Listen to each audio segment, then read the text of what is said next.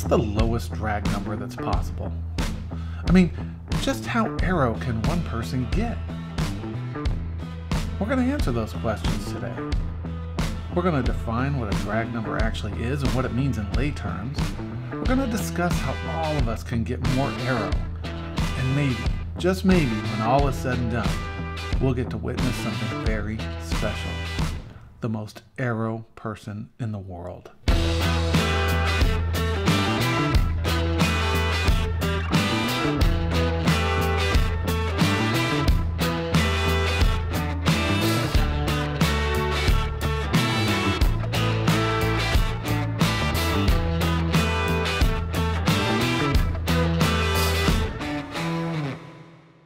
Hello Aero Geeks, Jim from Faster Fiction here. Okay, so today we have an interesting topic. First we have Louis. He would be a video all by himself, and I'm fairly certain we'll be seeing more videos dedicated to him in the future. But for now, he holds the distinction of being the lowest drag number I've ever recorded of someone on a geared bike. And the number was so good, I didn't believe it.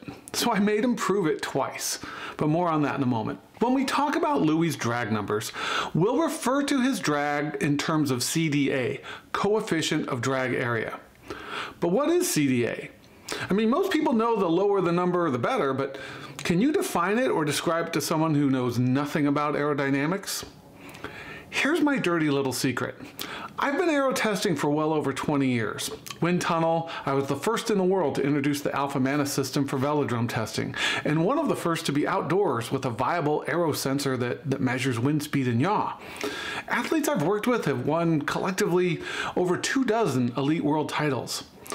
All of that, and I actually know very little when it comes to the science of aerodynamics.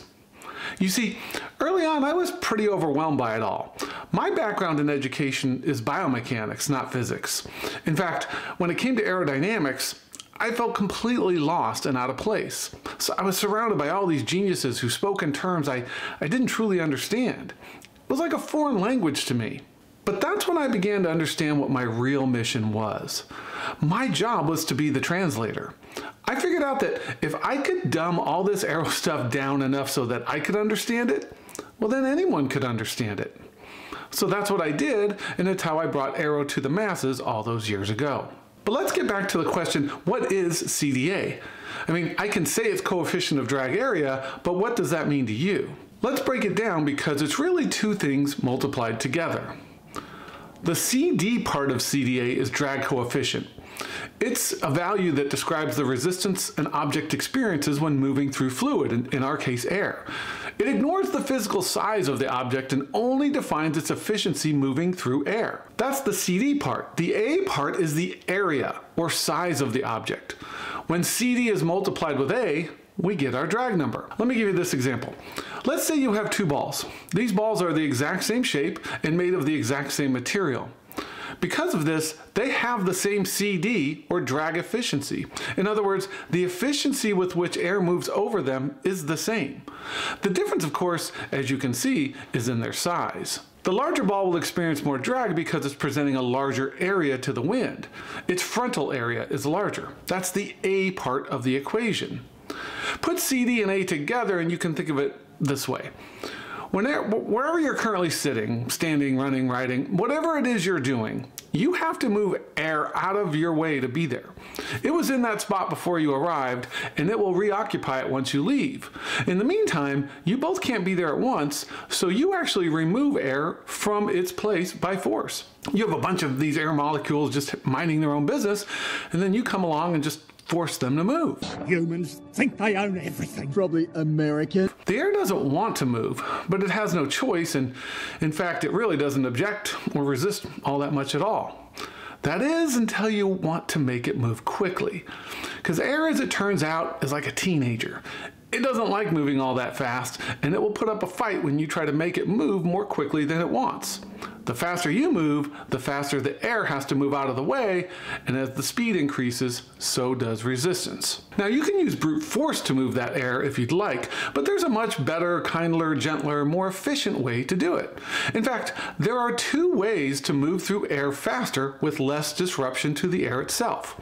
You can either make air move around you more efficiently by improving CD, drag efficiency, or you can move less air by making what you present to the wind, A, or area, smaller. Aero positioning on a bike is trying to accomplish both things.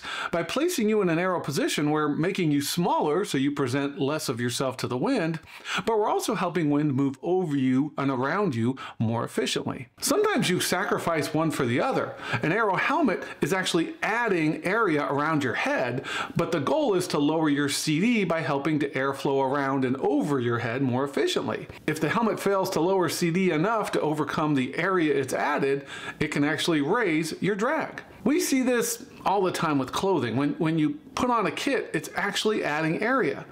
Small as it may seem, it does make a difference. So unless that kit is helping your CD sufficiently, unless it's helping airflow over and around you more efficiently, you'll actually increase drag.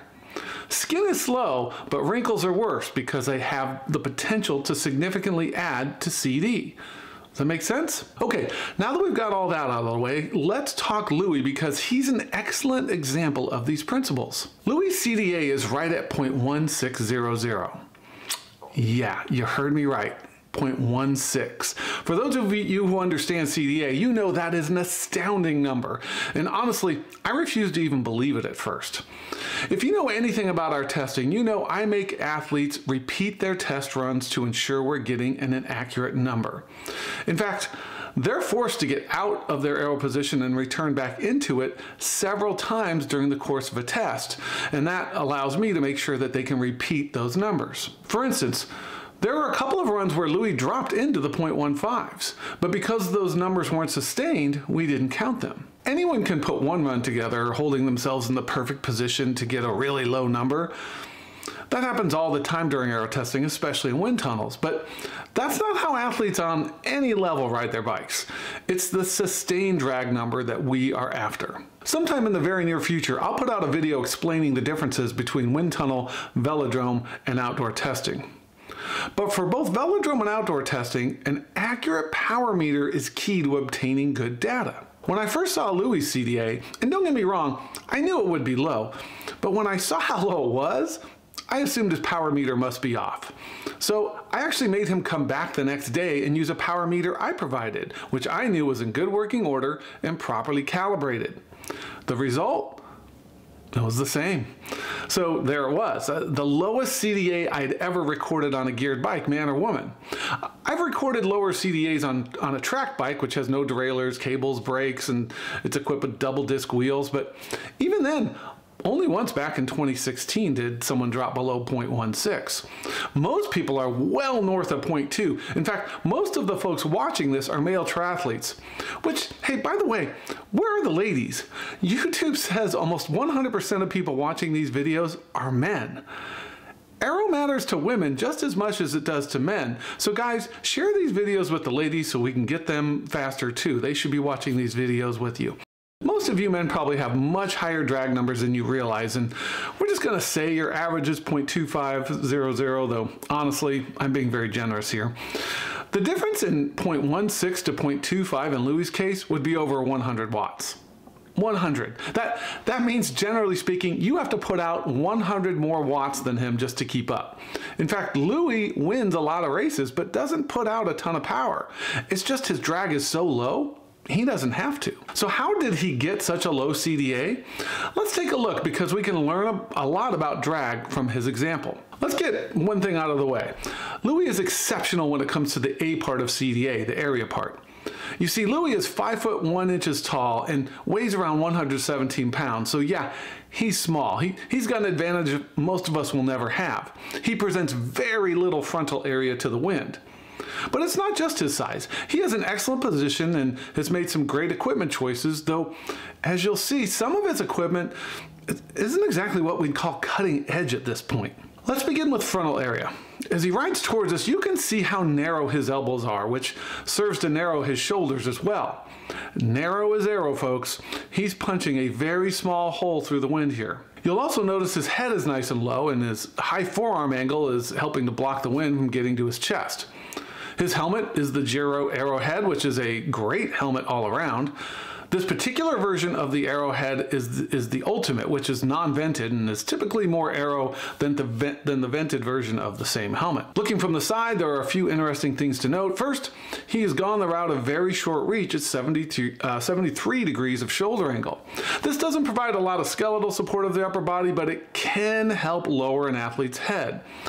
But so does longer reach, and I think we might explore which is better for him in the future. Back angle isn't overly aggressive, nor does it need to be. He's right around 20 degrees here. Of course, his forearm angle is noteworthy, right around 30 degrees in a bit of a mantis position. Many of Louis' events don't force him to conform to UCI regulations, so he takes full advantage of that. I think we can make it even better, but we'll discuss that in a moment. His best drag numbers came when he was wearing his no pins hypersonic skin suit paired with their hypersonic base layer, which is a very interesting design. If you're not familiar with this suit, or really the base layer, because it's the base layer that's key, it has raised ribbing or trip strips, which wouldn't seem like a big deal since many suits are made with ribbing, but this is different. You see, the UCI limits the height of ribbing manufacturers can build into the surface of their suits to, I believe, 1 millimeter. The problem is, once you stretch a suit over your body, that 1 millimeter rib is sort of stretched and compresses, so it's not as effective. No Pins geniusly found a way around that rule. Their trip strips are not on the surface of their skin suit. They're below on the base layer. But the surface of the hypersonic skin suit, which is quite smooth and doesn't have ribbing or trip strips, is raised up by the base layer strips underneath, creating a greater effect than traditional ribbing.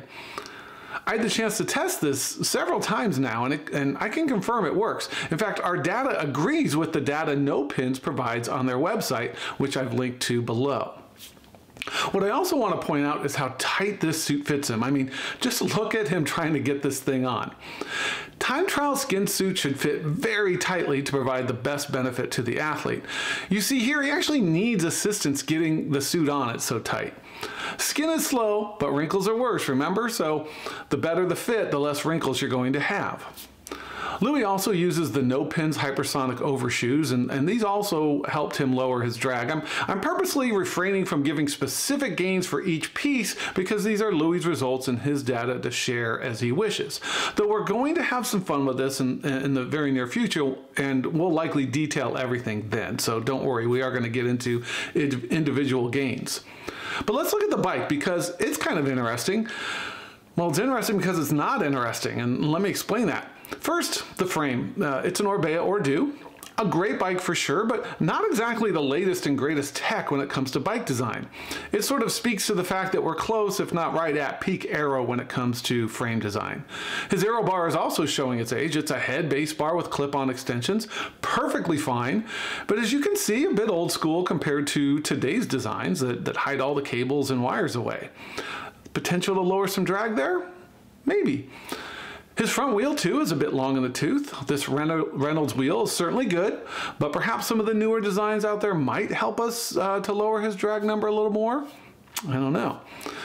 Front and rear rim brakes are Tri-Rig Omegas, and well, those are about as good as it gets, so there's no reason to change those at all. The rear wheel is a dash disc, which I have no comparison data on, but discs are generally a very good thing, obviously, for the back of the bike. But as you can see here, there's really nothing of note that just grabs your attention. It's a setup that's kind of showing its age for sure, but it's showing well enough. My question though is, can we make it better? If we were to make some changes, how low can we get Louis' drag number? Can we get him solidly in the 0.15s, or could we go below 0.15? I'm not sure, to be honest, but considering possible upgrades to both his position and equipment that we can make, I think it's possible. So we're going to try. We're calling it the 1-4 project, and in the coming weeks and months, we'll be making changes to Louis' position and equipment to find out just how low his drag number can go, and we're going to detail them all right here on Faster Fiction. In the meantime, though, what would you change for Louis if it was your job to make him faster? Do you think it's possible to get him below 0.15? Leave a comment below and we'll try some of the best recommendations that you guys have. Okay, so there you go. One quick correction from last week's video on Wout Van Aert and the new Cervelo P5. I incorrectly stated that 180 centimeters was right around 5'9" when in fact it's just over 5'10". That's my bad, but I really appreciate those of you who caught the error, and I'm not joking.